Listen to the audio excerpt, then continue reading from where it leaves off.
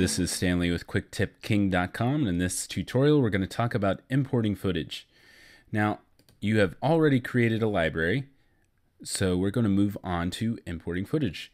The first step you want to do is create a new event. Go up to File, New, Event, or Option N.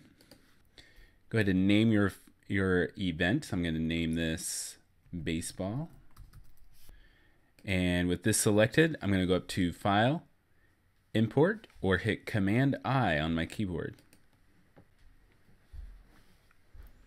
Navigate to the file that you want. I'm going to choose this one. I hit Import Media. Now, if you have not created an event, you can do that here by clicking on this and typing in an event. I'm going to leave it selected here on this one. I'm going to copy my files over to keep things organized. And for the most part, for this quick tutorial, we're just going to have this one checked and this one checked. Import folders and remove silent channels. The rest of that can all be done later in Final Cut 10 if you need to.